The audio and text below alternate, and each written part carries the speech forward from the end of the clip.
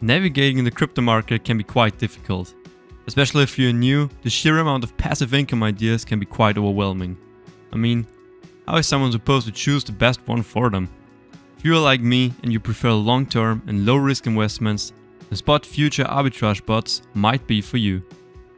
So the way spot arbitrage bots work is by first taking our investment and then buying half of that in the spot market and then selling half of that in the futures market. So Pionex has an example for this. Let's say we have $10,000 invested. First of all, it's going to take $5,000, so the half of that, to the futures account, and then $5,000 into the standard spot trading account. Then it's going to invest all the $5,000 into a long position in the spot market, and then short the other $5,000 in the futures market. When we do that, we end up with a market neutral position, so it doesn't matter in what direction the price moves or if it moves at all. Our position is always market neutral, meaning that we do not make any profit and we also do not make any loss. However, when we don't make any profit or we don't make any loss, the question is, where does the profit come from? The profit comes from something which is called the funding rate. So because the futures market and the spot market always have a slightly different price, there's an incentive called the funding rate so that the price stays as close together as possible. Normally, the funding rate is fixed at 0.1%, which means that the long positions pay the short positions. Since we are shorting in the futures market, that means every 8 hours when the funding rate is received, we are getting paid. And this is where we make profit. So if we take a look at the historic funding rate of Ethereum, we can see that most of the time the funding rate was positive. If it's positive, it means that we are getting paid and we are making profit. We can see that during this time, from 24th of August 2021, last year, and up until today, we saw that most of the time the funding rate was positive, and just a few times the funding rate was in the negative, which would mean that we are making a loss because we are paying the long positions. However, the standard fixed rate of funding is 0.1%. That means regardless of the market, by default, we are making profit. Now, to create the spot futures arbitrage bot, you can sign on to Pionex, where if you don't have an account, there is a link going to be in the description. And you can just deposit your money and then click on spot futures arbitrage bot and click on create. When you create the spot arbitrage bot, you first have to choose the pair that you want to trade. Now, the recommended pairs are either Bitcoin or Ethereum, because these are the biggest currencies out there. They have been around for the longest, so they are not going to be used for a pump and dump, which would strongly affect our funding fee. If we sort by the 180 APR, we can see all the coins that are now shown up here, and we'll scroll down a little bit up until we see either Bitcoin or Ethereum.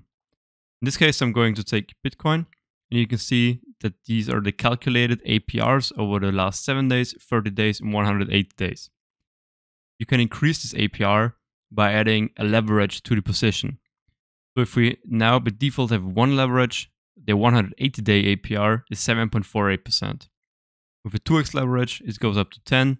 With a 3x leverage, it goes up to 11.23. Meaning if you have a higher leverage, the profit will be higher. But also, if we have a look at the different liquidation prices for 1x leverage, the liquidation price is at $72,000. So Bitcoin has never been there. It will take a time for Bitcoin to ever get there. And so we can have the bot running for a very long time. Where on the other hand, if we have 2 times leverage, we have 54,000. 3x leverage, we have 48,000. Which can happen very quickly, and so the bot will stop running also very quickly, or it can happen that it stops very quickly.